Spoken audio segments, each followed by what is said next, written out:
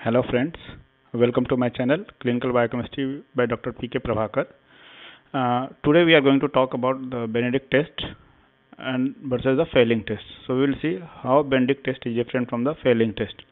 In my earlier lecture I have already discussed about the detail about the Benedict test and the detail about the Fehling test. I will give the link for both the tests in the description as well as in the I button. So when we are going to see the Benedict test and Fehling test, these are the two tests by which we are normally distinguished between the reducing sugar and non-reducing sugar, alcohol and ketone, alpha hydroxyketone with some other carbohydrates. So let me explain about the different distinctions, how we can differentiate. So first difference we are going to talk about in both the tests is about the reagents.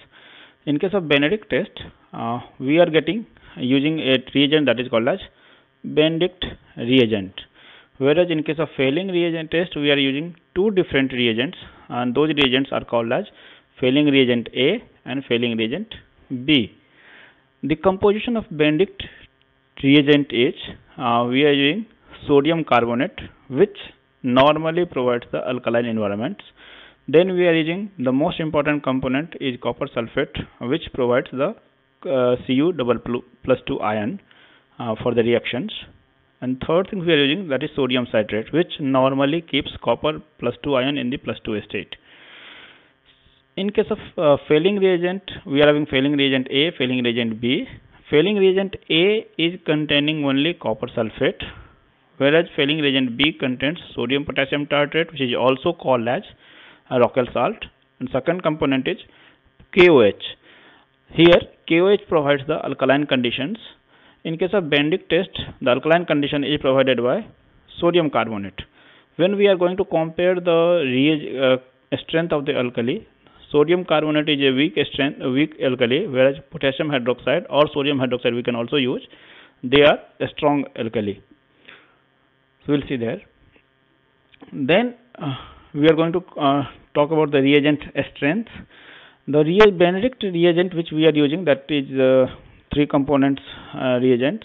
So reagent is very stable, so we can prepare and we can keep it at room temperature and it will be utilized. You can use it. Whereas in case of Fehling reagent is unstable, so we cannot prepare and we can use it. So just we are going to prepare reagent A and reagent B separately and keep separately.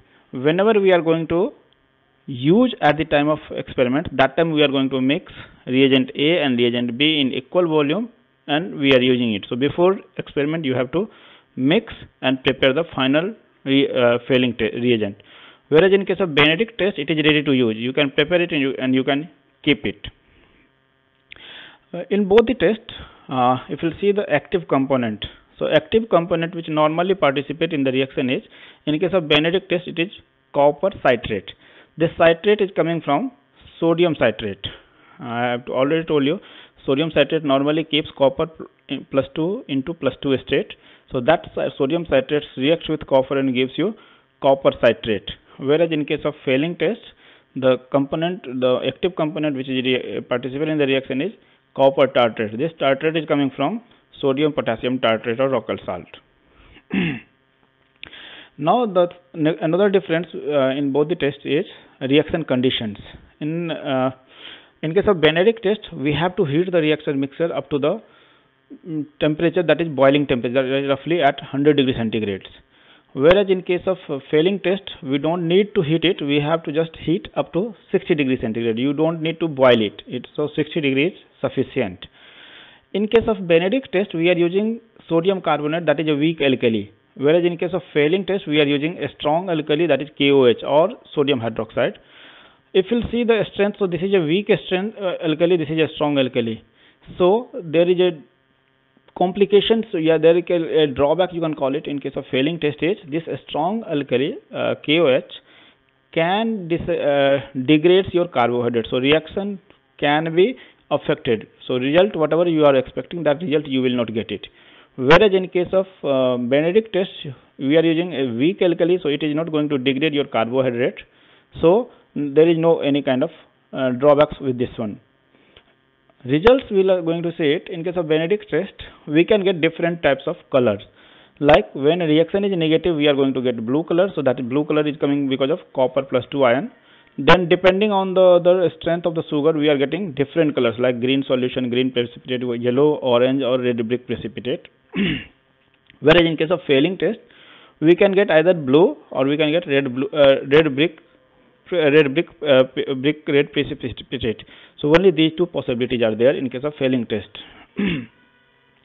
Another difference is by Benedict test we can differentiate between the reducing sugar and non-reducing sugar, whereas failing test normally we are using to differentiate between the aldehyde and the alpha hydroxy ketone with other carbohydrates. So these are the differences between the Benedict test and failing test. Hope you have understand the differences. You have already learned about both the tests. Thank you very much for watching the video. If you like the video, please press the bell button so that you will get all the notification. Please like the video and subscribe my channel so that you will get all the informations.